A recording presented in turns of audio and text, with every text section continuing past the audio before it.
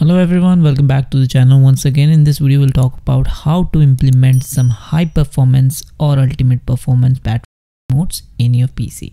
So first we are going to jump over the settings and going to look over the power saving mode, or what kind of modes that we have available on our power and battery system. So you can see we have three listed: balance, best, power, efficiency.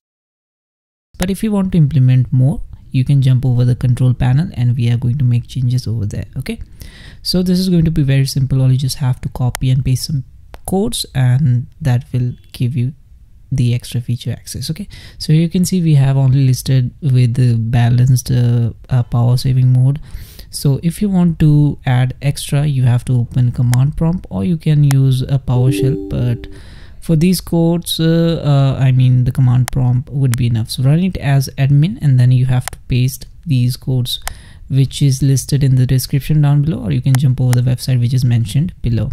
Alright, so the first code is going to be like this. This is going to enable high performance tab inside this control panel with this listed feature, and then you can use your PC or laptop in high performance mode. What is actually doing? It's enabling some background task like letting your CPU and your fan to use some extra power so that you can utilize more of the performance and you can get the maximum of the productivity. Okay, and apart from that, if you are using some sort of, you can say, the older kind of laptop, this feature won't be enabled like the ultimate PC performance, because this needs high-end system, like it should be more than 8 GB of RAM, and it works well with the PCs, not the laptop every time. But yeah, you can do this in your laptop or PC and give it a try to enable those settings.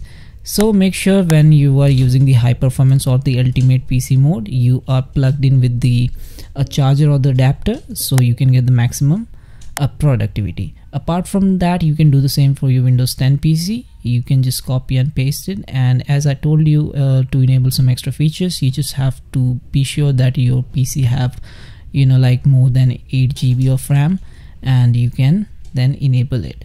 Okay, so here I have listed with ultimate performance. Obviously it is more than 12 GB of RAM and running with the maximum fan speed. So yeah, that's pretty much it. Thanks for watching. I'll see you guys in the next video. Have a great day, guys. Bye bye.